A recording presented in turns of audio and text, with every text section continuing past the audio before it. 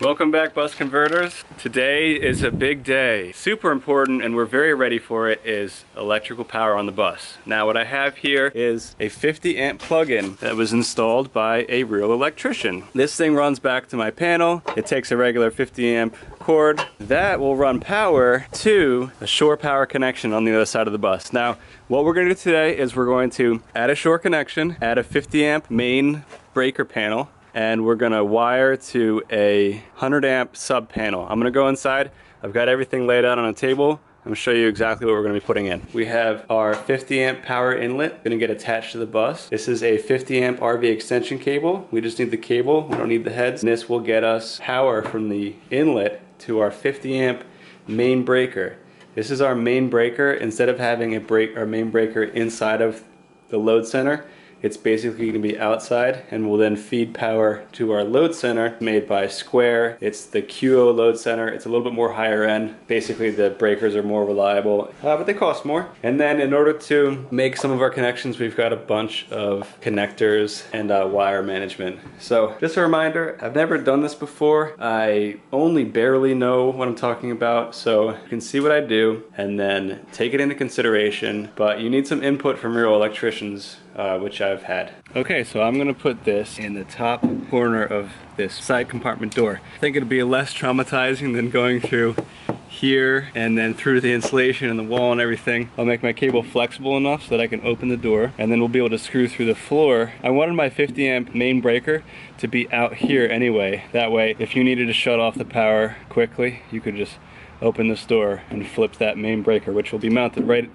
onto the floor right here. My cable can run through the floor, which is just drilling through wood and a little bit of insulation, and also it's going to be much easier to drill through here. So I had this thought, I better check and make sure there's nothing in the way, and there is this hinge that might have just barely been in the way, so I've decided to move everything over. You gotta be really slow with this kind of stuff. Like, you really have to just be slow and think about what you're doing. Not a time to make mistakes.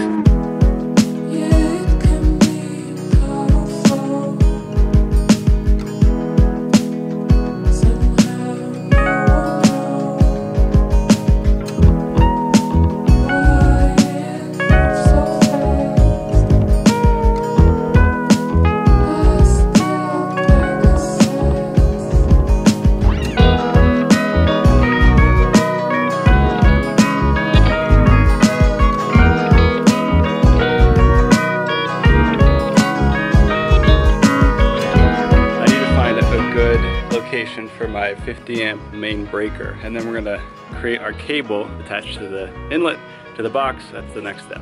All right, so I got my main breaker mounted, and I'm gonna knock this out. All right, now I got my wire clamps in here. I actually took this outside to go do that because it was a pain in the butt, and now I gotta make a wire that goes from in here through here into my marine shore inlet, which I had to take out. And would you look at that, my shore power line is connected, but it doesn't have power yet, so let's get back to work on that. I had to go get some stuff from the store, and now I'm back, and oh, everything takes forever because I don't know what the heck I'm doing. I know what I'm doing, I just haven't done it before, and I lose my tools a lot, to be honest. A lot. This is not fun working down here, but luckily this is all the electrical wiring I'll have to do under here. It's just wiring up this main breaker, and then everything else gets to happen upstairs. Oh, this 6-gauge wire is just beating me up.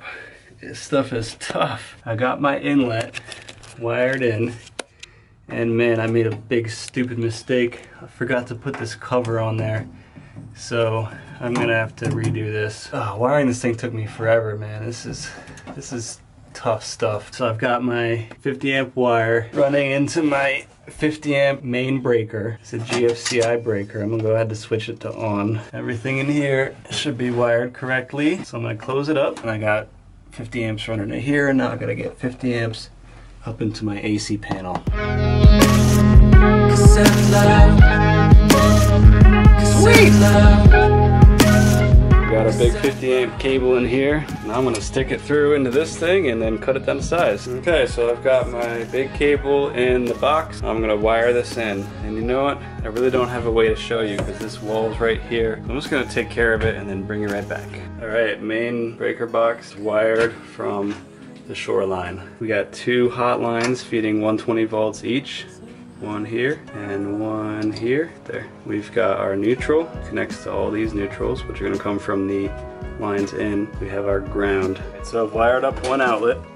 Don't mind this thing, it's not connected for now. I used spade terminals with heat shrink, and there's one last thing to do, and that's wire in a breaker in the breaker box. My wire management is probably gonna change, but I have one breaker wired in, and now we get to see if it all works. We're gonna have to get pretty lucky for this to all work because there's a lot that I could have messed up, you know? I have a long neck. Nova, is Daddy gonna turn on the breaker? No.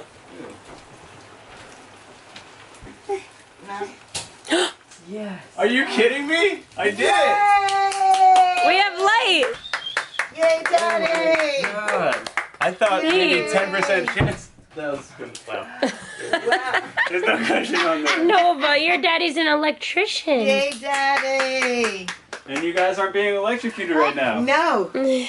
It really Everything's feels okay? great and smells great in here. Come on. Wow, I can't that is believe it. crazy. Oh, get out of here, dog.